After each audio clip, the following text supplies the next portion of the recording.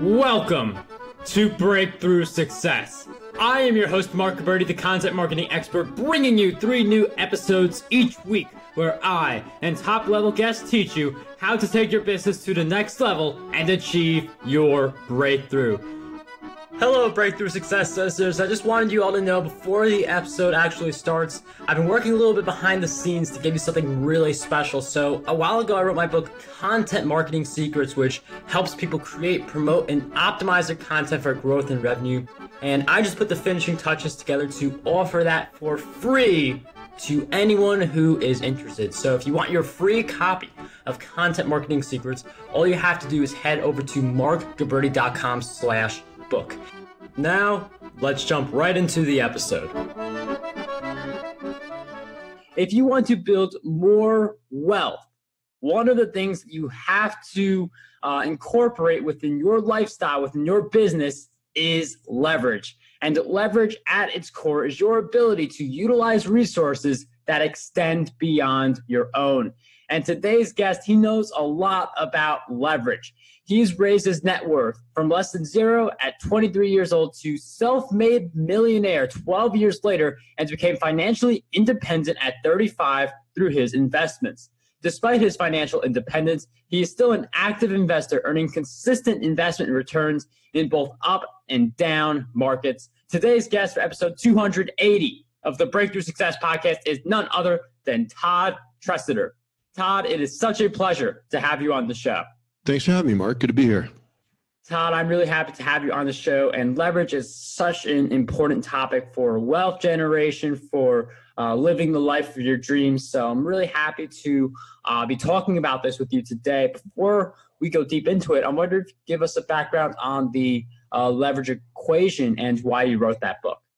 Yeah, I wrote the book because it's a subject that's not well understood. So, people understand that it's about using resources other than your own to accomplish more than you could accomplish on your own, right? That part, a lot of people understand, but then it ends there. Most people think in terms of only financial leverage. Some people also include time leverage, but there's actually 6 different types of leverage that we'll get into in the discussion today. And then the other thing too that people really miss, and I think this is really important for your audience, is to understand that there's really a whole nother purpose to leverage. And that's how you break through the limitations that hold you back from success, from greater success. And so it's like, if you look at your business and you look at everything that's holding you back, every limitation, everything that's a roadblock for you, what you'll find is the answer is leverage in every case. And people don't understand that that's how this game works. And so there's a lot more to understanding leverage and how you apply it to build wealth than simply financial leverage, which is the one most people think of. And that's why they have myths around it, like how it's more risky and that kind of thing, which I'm sure we'll get into. And it's interesting you mentioned those 2 leverages, because I feel like financial leverage, people get like a 20% down payment for a property. Time leverage, you can hire an assistant or someone to help you with different things, but there are a lot of other kinds of leverages. And I'm wondering, like, for some of these leverages, like building relationships is key. Like you've got knowledge leverage, for instance, that's just one of the 6 that Todd is going to talk with us about. But I'm wondering, how do we build relationships? Because that seems to be a key theme with leverage. Yeah, it's interesting you bring up relationship leverage as one of the first ones. So I grouped that together with network leverage, right? So network and relation leverage. And it's, about other people's connections, so you're not limited to your own. And what's interesting about you bringing that up as the first one is that's my weakest point personally. And so it brings up an interesting discussion around this. There's a lot of stuff we're going to cover in this interview, and there's a lot more covered in the book as well. And what sometimes people do is they get intimidated. They feel like, oh, I'll never be good at all that. And the reason I mention it right now is because I'm not a great relationship leverage guy. I'm not a great network leverage guy. But I am really good at systems leverage. Like that's my strength. Systems and technology leverage I'm very good at. And so what you do when applying leverage is you start with whatever your strength is, whatever you're most inclined toward. And so clearly you're inclined towards relationship leverage. That was one thing that interested you.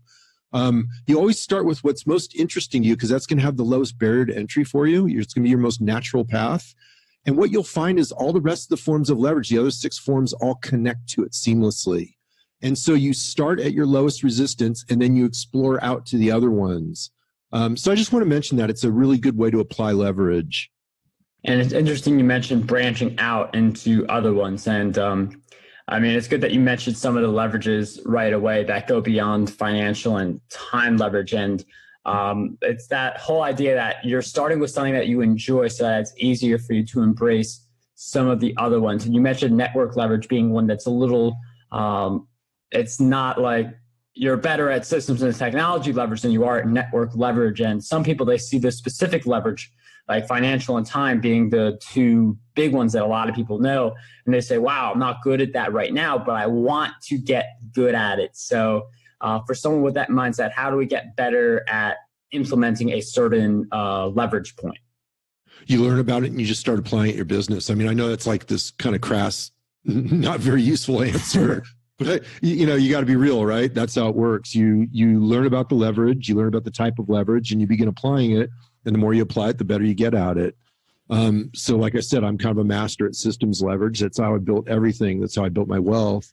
But I've been very reclusive. I'm very much an internally directed person, and it's not natural for me to come out to these interviews. It's not natural for me to network with other people, and that's why those other leverages have not been strong. So you know what we should probably do, Mark, if it works for you, is let's kind of go through each leverage real quick and just kind of get a definition on them so people know the landscape. Let's go for it. Okay, so we've got communications and marketing leverage. And so that's accessing other people's audiences through things like magazines, newsletters, databases. And it's how you communicate with millions of people for the same effort as one-on-one. You know, so example, this interview right now, right? You and I are going to have a conversation and it's going to go out to your audience. And so what you're doing is you're leveraging my knowledge to get a great interview that's valuable for your audience, right?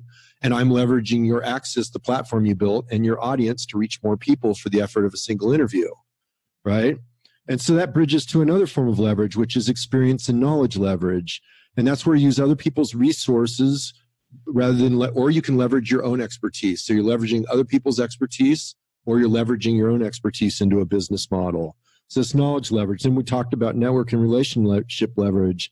That's other people's connections, so you're not limited to your own. And then we've got technology and systems leverage, and that's where you set up scalable models. So the systems can do the work for you thousands of times for the effort of setting it up one time. And then you've got time leverage, which is other people's time, so you're not limited to just your 24 hours in a day. And then you've got financial leverage, so you're not limited to just your own financial resources, your own net worth. So those are the 6 types of leverage.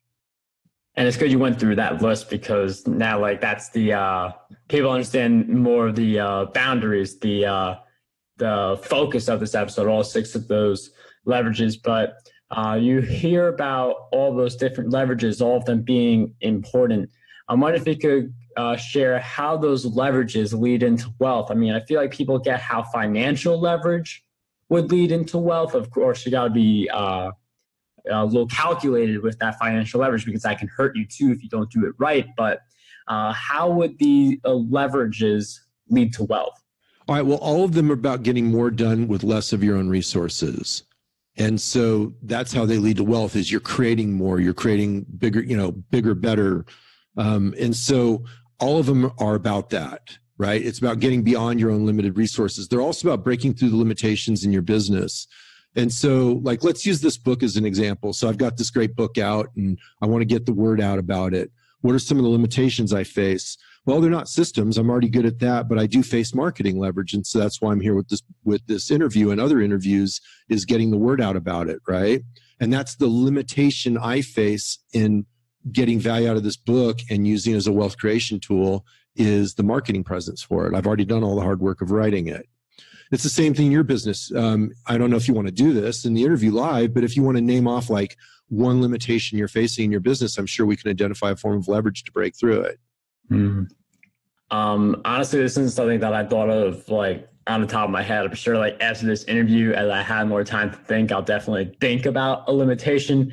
I would say, like, in part, like, I feel like we always are so busy. So like, I would say time leverage, but I do have assistants helping me with different things. So I guess it depends on the week to say if time leverage is the biggest one I need to work on. Yeah. So let's look at what thing is not getting done because you're lacking time. What are some of the projects that aren't getting done because you lack time? That's a good thought. I mean, I would say one of the big ones is an audiobook that I'm working on. I mean, Content Marketing Secrets, Podcast Domination, those are done, but there's another audiobook that I'm looking to release pretty soon. Right. So then you'd bring in, if the content is already written, then you'd bring in somebody to help you get the audiobook actually done. And you'd be leveraging their skills and their experience in creating the audiobooks and getting them in a format that Amazon will accept and getting them up live on the site. That would be an example where you leverage the expertise of somebody else so that it's simply you just reading off the book. Yeah, I mean, I see how that saves a lot of time, because there's like, for a big project that you have, there's just like so many little things that you also have to do. And I feel like you could get the big thing done, but if you're not getting the little things done, you're not really able to launch the project. It could be something simple, as Tom mentioned in my example, like having the right files. You have to have a certain kind of file to submit your audiobook to a place like Audible or acx.com, which is how you get on Audible. So there are a lot of little things that are involved with the process. And I'm wondering, how do we address the little things? Now, I'm not just talking about time. It's not just little things. What you're doing is you're identifying any limitation you face, right? So you're saying, what's the time limitation around doing an audiobook? So you look at that and you go, okay, so what's the limitation? Now, how do I leverage my way out of it? Right? So it's either somebody else's knowledge, somebody else's time, their network, their resources, right? You just find out a way to get around that limitation, that barrier. And so those are what the 6 forms of leverage will allow you to do. And in every circumstance, I've never found an example where it doesn't hold true. And we could do this for all the 6 leverages, hit on all the limitations and figure out which leverage is going to help us. Yeah. And as I said earlier, what happens is they're seamless. So like, let's take my business example, right? So I have courses, I have books, and I have a content marketing site, right? And so people come to the website, they learn, they go through the funnels, the systems, and then they come back out on the courses and the books in terms of what they learn. And so there's all kinds of leverage involved in those: technology and systems leverage. There's leverage of my knowledge in how to achieve financial independence, leveraging that into a written form of books and courses. I have an assistant for time leverage because I'm not good at everything, right? So she designs all the graphics. She gets everything posted. I have a technology assistant who does all the technology work for me because, frankly, he's forgotten more about technology than I'll ever learn. And he's just a brilliant programmer. And so he does all the programming work on the site, and on and on and on. There's any limitation that would hold me back from growing the business. The only one I can't leverage is the writing time, because that's my knowledge and that's the unique value proposition of the business. And so that's the one barrier I can't leverage. Other than that, everything's leverageable. And it's interesting you point out that this is something that I cannot leverage. So getting clear on what you have to do and you can't hand off to other people. So that's a really interesting dynamic. And when it comes to leverage, like, you need to have a starting point. Like, you can use leverage, obviously, to have more resources than what you currently have, but you need to have resources. And I feel like this is where a lot of people aren't able to properly use leverage. Well, I'd like to use the time example because we've been talking about that a little bit. Let's say that, yes, okay, I know that I have this objective that I'm just not getting to. I could hire an assistant to get it done, but I don't have the financial resources to make that happen. So what would you recommend for someone there using financial leverage and then building into time leverage? Like, what would be your recommendation for a person in that spot? Yeah, let me explain how it works. So what happens is you can't leverage your way into a profitable business model. The business model has to be profitable first. So the natural structure that this flows from is you have to bootstrap it up to a profitable business model. Okay, that's the starting point, and that's where it's not leverageable. You have to figure out the business model. You have to develop the expertise. You have to design it. You start creating it. And then what happens is you get to a point where you're running into maximum time. You're putting as much time as you can, and there's all these barriers to growth. And that's when you start applying the leverage. But the first thing that has to come is the profitable business model. The only way you can leverage into profitability is, the one exception is if scale. If you'll get cost efficiencies due to scale, then leverage can sometimes turn an unprofitable business model into a profitable business model. That's quite rare, though, and it's quite dangerous. In general, you have to get to the profitable business model first, then you use the leverage to expand the business out when you run into your own personal resource limitations, being time and money. And again, notice how I'm constantly using that thing. When you hit your own limitations on resources, you run into your own walls, that's your immediate signal to go to leverage. That's when you immediately know that's the solution you want to look toward. And you got to look at what the problem is, and that tells you what form of leverage you're going to use. So that's kind of the general model of how it works. And so the principle or the rule in here is that, like, before you apply time leverage, you have to get a higher return on the employee cost than the employee actually costs you, right? And it's the same thing like with financial leverage. You have to get a higher return on the capital than the interest cost is. Okay. And again, that's this idea that the fundamental model has to be profitable before you leverage it up. I like that focus on the profitability, because I know that if you over leverage and you're not profitable, I mean, like, there's some businesses that suddenly go out of business. So I really like that distinction, and really, I mean, hitting your limitations before you think about leverage. And some people, like, they may feel like they have hit their limitations when they haven't. Other people, they just may not be at that point where they've hit their limits yet. So how can we get better at hitting the limits, like saying, like, putting yourself in a position where you are profitable and you're saying, wow, I just don't have enough hours in the day? Yeah, I don't think we have to get people better at that. My experience in working with entrepreneurs is they're brilliant at hitting their walls, right? I mean, they'll work 40-hour days. I'm making it up, obviously, right? They'll work long days. They'll work 7 days a week. They'll push themselves to get this thing to profitability. And where they run into a wall is using leverage to get beyond it. What they start doing is what Chris Ducker called the superhero syndrome, where they start thinking they have to do everything because they're best at everything. I have news for you, Mr. Entrepreneur. You are not best at everything. I've been shocked at how much better my assistants are at certain things than I am. The one place I can't replace myself is my financial knowledge and the actual writing of the courses and books. There's a unique voice in here that has to come out. And so that's the brand, that's the product, that's the one thing that can't be leveraged. It's very rare when you run into something you can't leverage. For the most part, when people think that they can't apply leverage, they can't replace themselves within certain pieces of the business, it's usually more ego than it is reality. If you really dig down to it, for the most part, you can replace yourself for almost all tasks within the business. There's very specific tasks that you as the owner, entrepreneur must complete. And most other stuff is leverageable.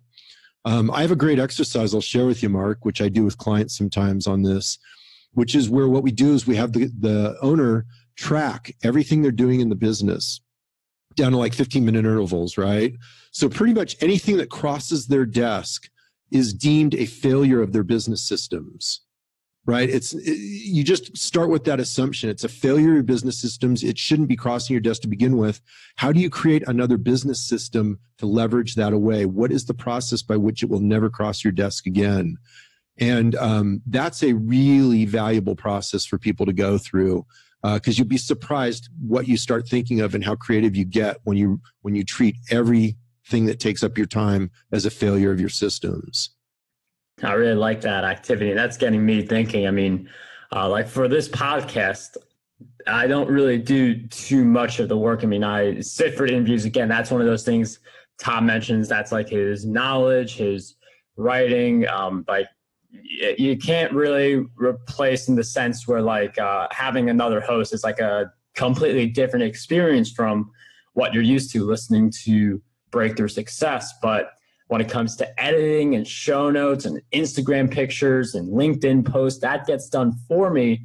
Although thinking now I can make a bigger push to delegate scheduling the episodes, because that's something that I currently still do. So even if you feel like you have a good grasp of what you're doing, once you are able to leverage, I couldn't think of any other way to say it, you can continue to leverage different areas as well. There's no cap once you are profitable and you're continuing on a profitable direction of growth.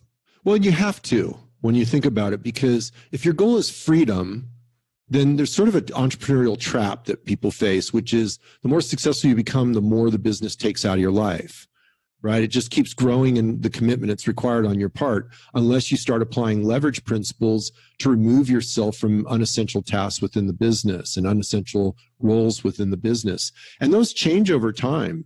Stuff you thought was essential for you in the early years might be 5-10 years down the road, you realize you actually aren't essential, and that somebody's been working with you for a while can take that task over. Or maybe you bring in a specialist for that and they can do it actually better than you did. And so if you want freedom, you really don't have any choice but to apply leverage. Leverage is your path to freedom because it's the way you remove yourself from the unessential tasks in the business and allow yourself the freedom to go enjoy your life and do the things you actually want to do. I mean, that's what this is really all about. It's not just about make more, you know? I mean, ultimately, yeah, you do make more and you do build a more successful business as long as you began with one that was profitable to begin with. But it's really more about life and about creating the life you want. And the only way you can do that is by applying other resources so you're not limited to your own. And I really like that important concept where it's not just about making more and you really have to think more about lifestyle. I'm going to pivot towards a story really quick. I'm not sure if you've heard this one, but there's in this story, there's a fisherman who's fishing fish and basically lives a simple life.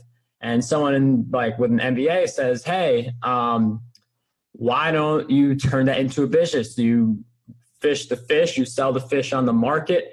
And then the fisherman says, well, what happens next? Well, then you can expand that business even more, reach more people. The whole point of it is that the end of the story is that then the fisherman can go and fish and retire, basically do what he was already doing. So sometimes your definition of more may actually be leading you away from the lifestyle you want. And using those leverage principles Todd has been pointing out throughout this episode can really help you reach that lifestyle. But there is a point where it's like, why do you even want more than what you currently have? What are you currently after within your lifestyle? So I just wanted to point that out because Todd made a really great point about how it's not just about making more, it's about having that whole lifestyle. Yeah, and so that story is called The Investment Banker and the Mexican Fisherman. And it's on my website. It's one of the more popular posts on my website. And so, you can link to it in the show notes or whatever, but yeah, it's in there. It's a cute little story and it really drives home an important point. Yeah, we'll definitely throw that link in the show notes, marcguberti.com/E280. Again, I only remember a little bit of the story, so I'm happy that you have that posted up. So for anyone who wants to do additional reading, the link will be in the show notes. And I know we've been talking about leverage. I always ask people, what do you believe holds most people back from reaching their full potential? I believe leverage is key in that, but I'm wondering, what else do you believe holds people back from being able to achieve their big goals and live their lifestyle? Well, I mean, let's count the ways, right? There's so many potholes to maneuver through. One is risk management, right? So in achieving financial goals, it all boils down to this doesn't interview well, but this is how it works anyway. So let's just get it out there. It's mathematical expectancy, right? And that's the formula that governs all wealth growth. And so whether it's in your business or in your investment portfolio, and mathematical expectancy, most people understand probability, but mathematical expectancy is actually probability times payoff. And it's bringing in that payoff component is what really changes things. It completely changes the math of how wealth compounds, because it means that outsized gains and outsized losses have an outside influence on the wealth growth equation. And that's why it's counterintuitive to most people, because most people are used to thinking in terms of probability, the chances that you're going to succeed, the chance that you're going to fail. And that's why I brought it up to your question here, is because you're talking about what are all the ways we can fail, right? And that bridges us to a conversation around risk management as an essential role. Well, the way this connects into your wealth growth equation, your mathematical expectancy equation, because it's probability times payoff, risk management is the loss side of the payoff equation. Well, leverage is the gain side of the payoff equation. So leverage is how you maximize the gains or the wins when you actually have a win. So in other words, if you take your business to success, here's one of the pitfalls entrepreneurs do to answer your question, right? I'm kind of giving the background for it and I'll answer it, is one of the big mistakes entrepreneurs do is they're into bright, shiny objects. They'll go a certain ways down the road with their business. They'll be several years into it. It's profitable. It's working. And along comes this bright, shiny object and it distracts them. And they go over to the bright, shiny object. And now their business kind of languishes. And then they pursue the bright, shiny, and they realize it's not the nirvana they thought it was. And they come back to their business, but now they lost a couple years in their business and they've lost momentum. And somebody else got a competitive advantage over them that they wouldn't have had otherwise. And so what entrepreneurs do is they get, they fail to recognize that wealth growth is a boring process, that the creativity comes in developing the business and in taking it to profitability. That's your creativity. There's also creativity in scaling it up. But ultimately making money is boring because it's repetitious, right? You build business systems and you repeat your implementation regularly and reliably. Nobody thinks that cooking a McDonald's hamburger is creative or interesting or even tasty, but it's a business process that's repeated millions of times a day and it's profitable. And so that's kind of how it works for business, and entrepreneurs get attracted the other way. But the point is, you want to leverage up when you have a success and take it as far as you can, get it as big as you can, because you want that outsized gain as part of your wealth growth equation. And vice versa, when you're developing your business and you hit a dead end avenue, fail fast, fail quick, right? Control your losses. Always figure out how to develop your business with carefully controlled losses. And that's how you intentionally manipulate the mathematical expectancy equation using these two key principles of leverage and risk management. And it's interesting you point out how wealth management can get really boring at times because it is repetitious. And I mean, you want to have it a sense of boring because you don't want like excitement within the like your portfolio or anything like that, because it could go really far down, for instance, or you might be moving too quickly. So it's very important to just do the repetition, as Todd pointed out, because if you get too deep into it, if you're sometimes you miss out on some of the important things by taking too much action. That's just from an investing standpoint. From a business standpoint, like take action, but definitely take the time to think about what you're doing and what your current wealth situation looks like. Yeah, boring profitability is a good thing. And that ties us over to financial leverage as a topic, because financial leverage is unique in that that's the only one that actually increases risk. You can actually apply the other 5 types of leverage and risk less or risk comparably. And so that's a misnomer a lot of people have about leverage, is they think that it increases their risk, and it doesn't necessarily. It depends on how you use it and how tactical you are with it. The only exception to that is financial leverage. Financial leverage is the one form of leverage that cuts both ways. It makes the good times great and the bad times unbearable. Oh yeah. I really, again, like how you point out that risk factor, because it's also interesting that it's only for the financial side. I mean, like people hear leverage, they think risk. They think high risk, high reward, but in some cases you can get asymmetrical risk where you have that high reward, but you're not really risking anything in some cases. So really interesting that you point out some of those differences and key misconceptions with leverage. And I know you've done a lot of research on this to acquire your knowledge. I'm sure you've probably read a bunch of books. So I'm wondering if you could share with us 3 books that you believe will have a positive impact on us. Oh, okay. I wasn't thinking of that. Let me throw out one book that I've always liked is Essentialism. I feel that that's a really valuable book. Another book that I really like is by Stephen Pressfield about Do the Work, Turning Pro, and War of Art. Are you familiar with those? Oh, I'm very familiar with Steve. Yeah, those are favorites for mine. I've been coaching people for almost 2 decades now, and I find that everybody deals with resistance as they move their business forward. They move their success forward, me included. And I teach this stuff and I coach clients on it, and I face resistance like everybody else. It's hardwired into our DNA as humans. And one of the keys to success is learning how to overcome that resistance faster and more efficiently and go straight into it when you experience it. And then the thing I like about Essentialism, and again, you caught me off guard. I didn't realize I was going to pull 3 books. The thing about Essentialism that I really like is in today's day and age, there's more to do than we can ever accomplish. And so you've really got to understand what are the key factors that determine success and focus on those. And that ties directly back into leverage as well. Todd, thank you for those great book recommendations. Those will all be in the show notes, markguberti.com/E280. We'll also throw in content marketing secrets in the show notes, which is available in all the major formats, Kindle, paperback, and audio. That will, again, be in the show notes, markguberti.com/E280. And before we wrap up this episode, Todd, I have asked you several questions throughout our time together, but what do you believe is one question that we need to be asking ourselves more often? What's holding us back? What's keeping me from achieving what I want? When you look at that, that'll show you how to break through. And I really like that question because, I mean, again, these questions really get us to think really deep. If we could think about what's holding us back, I mean, that's very powerful. So, Todd, thank you for sharing that with us. Thank you for sharing all of your great insights throughout our time together. If you want to learn more about Todd, head over to financialmentor.com. Definitely very easy to remember. He's got a Design Your Wealth Plan course on there. He's got a few other things on there as well. Todd, I wonder if you want to elaborate on that, what Financial Mentor offers, and some other places where we can find you. Yeah, no, Financial Mentor is my hub. That's where everything is. So financialmentor.com. And so I have, this is my 6th book. So I have 6 books up on Amazon and up on all the other outlets where you buy books.